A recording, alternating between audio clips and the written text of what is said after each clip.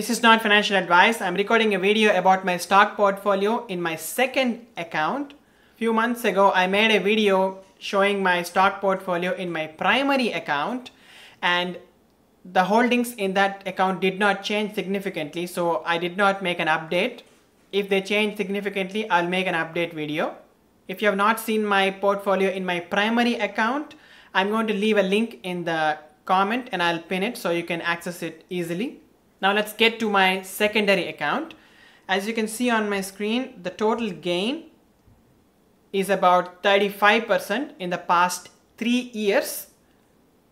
This 35% gain in 3 years is not too great, but at the same time it's not too bad. We are currently in a very tough macroeconomic environment and the stocks are down, and when the market comes up, this gain should be much better. As you all know, in my primary portfolio, the gain is significantly higher. In this account, I have a portfolio with about 20 stocks. As you can see on the screen, I have representation from oil and gas, auto industry, tech industry, consumer goods, banking, healthcare, and also telecom. You can see the stock ticker, adjusted cost per share, and also the adjusted gain. At the last column, you can see the term. You will see multiple, short, and long. When you see multiple and long, it means that I've held this stock for over a year.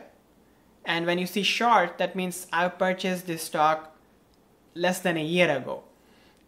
I typically do not touch this account as much. I do not even open this account too often. Maybe I open it like once in a month. So this stock portfolio did not change significantly in the past 3 years. As you note, I have ExxonMobil, Tesla, AMD, Chevron, Microsoft, Meta, Zscaler, Google, Starbucks, Bank of America, Gilead, Amazon, US Bank, Disney, PayPal, JD, AT&T, Intel, Lemonade, and Big C. 90% of these companies are very well established. They're not penny stocks. They have been around in the business for more than a decade.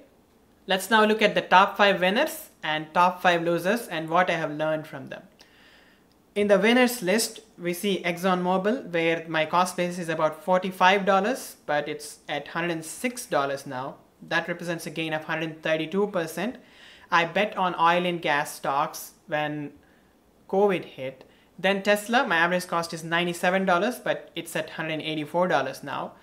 AMD, I bought at $59, it's at $108. That's almost 80% gain.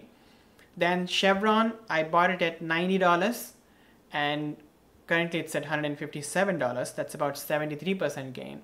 And Microsoft, when I did the video, I've told you all my cost per share is in the order of like $210 and it's at $315 now. So that's about 50% gain.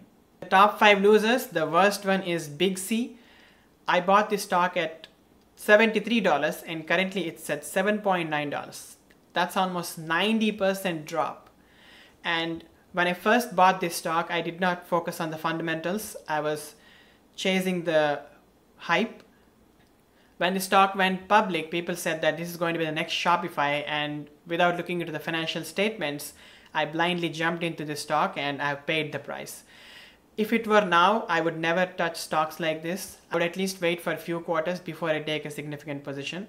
And it was a big mistake, but at least I've learned a lesson of not buying these IPO companies with a lot of hype. Next, Lemonade, I lost 70%. My cost basis is $60 per share and it's at $18 now. That's a drop of 70%, which is huge. I don't think I can ever recover this money.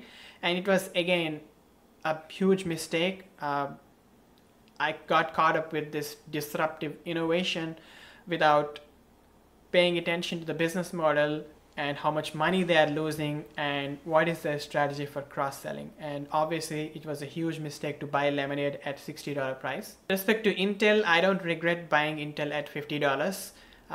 I think it can get back there. I may not make huge gains, but at least I can recover my money with Intel. The fourth biggest loser is AT&T. I saw the dividend of 7% and I thought, okay, even if the stock doesn't appreciate significantly, I'm getting that 7%. But the stock is down about 30% and all the dividend I got did not still cover the losses. So that was a huge lesson learned.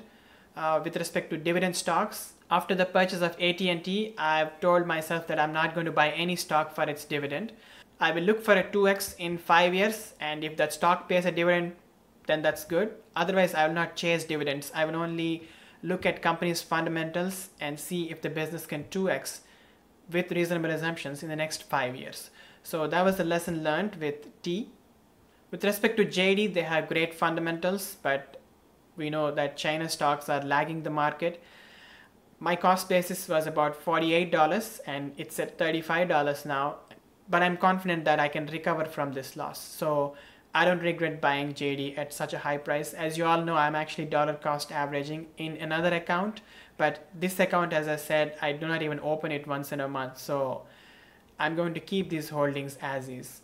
And if there is a dead cat bounce, I'm going to sell Big C, Lemonade, and AT&T, but I'm planning to keep Intel and JD. So this is it with my second account. In summary, I have very good names, very established names in my portfolio, and overall gain is about 35% in 3 years, which is not too bad. At least I did not lose money overall, but I've learned some valuable lessons after buying the stocks that actually dropped 70% or more.